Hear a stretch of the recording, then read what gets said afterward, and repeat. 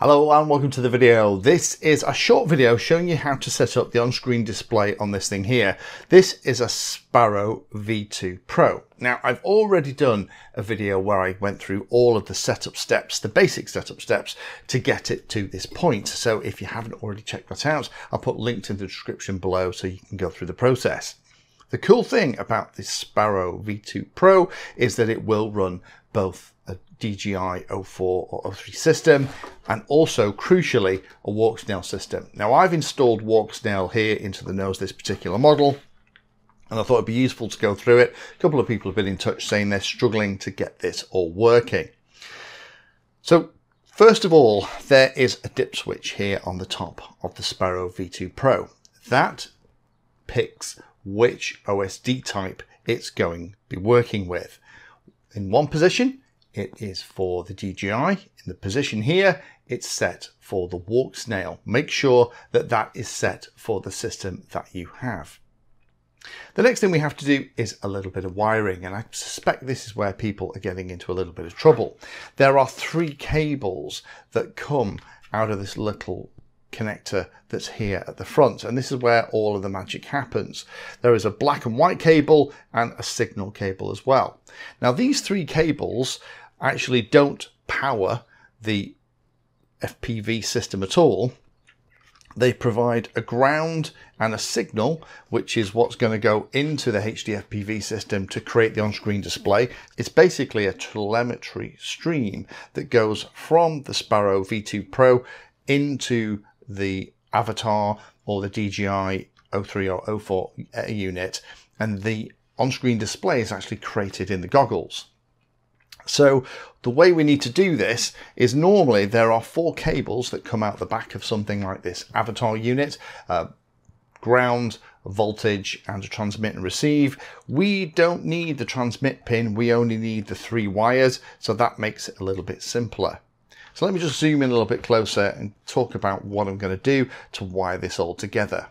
So I'm going to power my stuff here from the balance tap of the radio. So I've got myself one of these little connectors and I'm going to solder everything onto here. So the way I'm going to do it, I'm going to solder the positive and negative wires to the outside pins on this connector.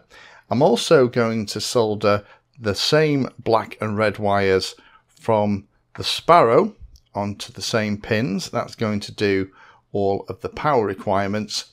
And then I'm just going to connect the receive wire from the Avatar into the signal wire, and I'm going to route that along the side.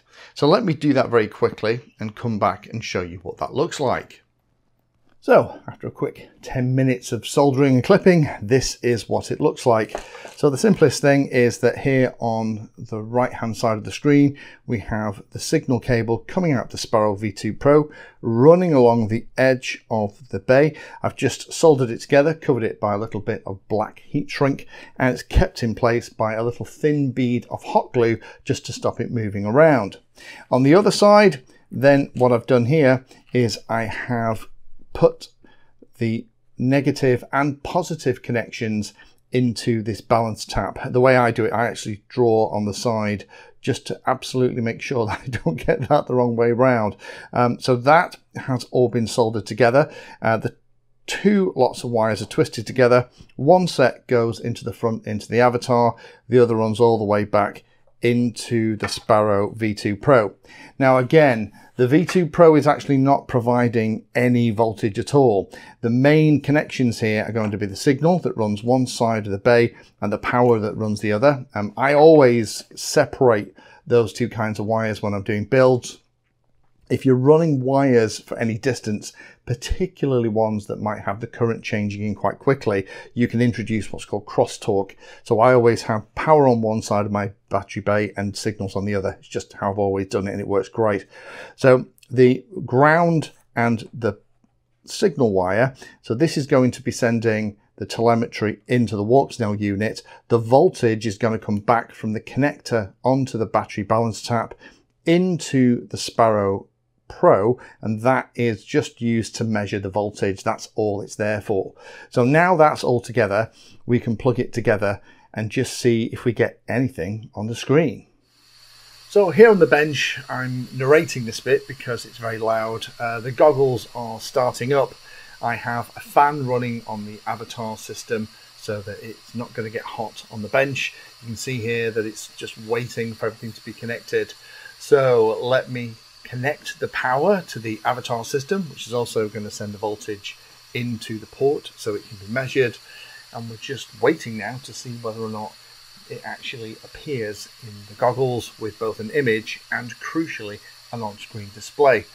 And very excitingly, I've obviously wired it up correctly, but as you can see, not only do I have an image out the front of the model, but there is an on-screen display overlaid as well, which is fantastic. So now we know that, then we can actually go and modify this OSD so that it is only showing the things we're interested in. So to access all of the OSD goodness, you need to have the dip switches in the OSD positions for switches 1 and 2. Until now, we've had them in the position for a wing, because that's what we've been setting up. However, you need them both in this position, in the down position, in order for the on-screen display stuff to all be accessible and to be able to be used. You can alter the entire position of the on-screen display within the image by holding down the stick in these positions and holding it to the left and to the right. That's the OSD position reset. However, far more fun is when you have everything powered up. You can access the menu of the OSD bits and pieces by flicking the mode switch. Now we have the OSD stuff set. So I'm going to power the model. I'm going to activate everything so I can see what's in the image. I'll record it and then hopefully I'll give you an idea of what we're doing. So here's the image looking in the goggles. So if I flick the mode switch several times, 3 seems to be the magic number, I get this list of all the things that can be displayed. I can navigate through it by using the pitch stick to go up and down the list. Be careful, it might be reversed because you may have reversed the channels to manage things like the control surface direction. But up and down will allow you to select the different pieces. If it's an asterisk on the left hand side, that's just showing you which one you're by the side of. Then you need to move across in the roll control on the radio. That will then select it. While it's selected and it shows a chevron, you can then go up and down to turn it on and off. Excitingly, also, while you have it selected like that, if you again flick the mode switch 3 times, the trick is not to do it too quickly, just do it several times over a couple of seconds, then it will jump into the main screen and allow you to position the piece that you're setting up exactly where you want it on the screen.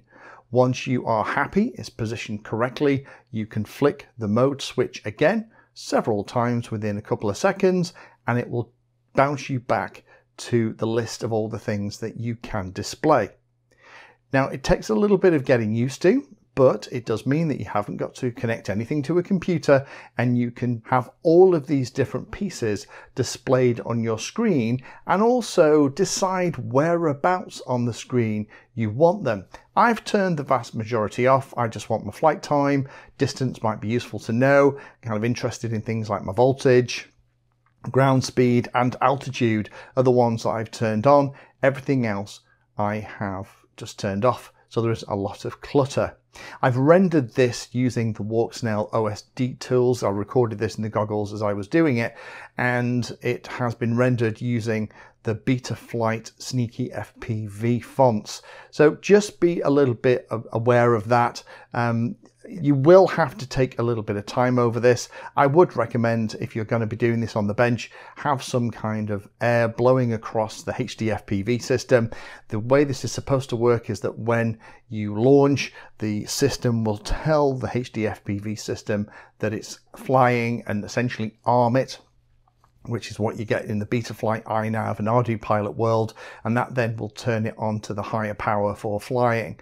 But it just takes a little bit of time.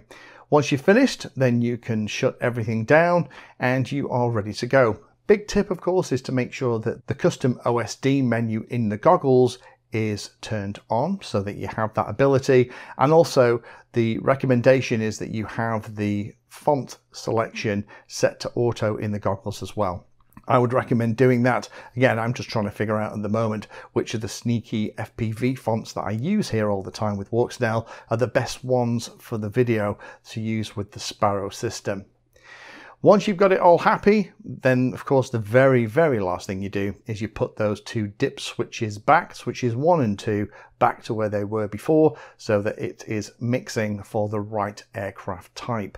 But hopefully that's been interesting for those of you on how to set this up. It isn't particularly tricky, it's pretty standard stuff, but it allows you to have an on-screen display on your HD FPV system for DJI 0304 and walk snail stuff, as well as potentially others too, and you haven't had to fire up a computer at any point. Thank you for watching my video. Check out the playlist, and adding Pedantry 360 to your search terms will help you find my content. If you haven't done so already, please hit the like and subscribe button. It helps a lot. You can support the time I spend here answering questions and helping others by using the links in the video description.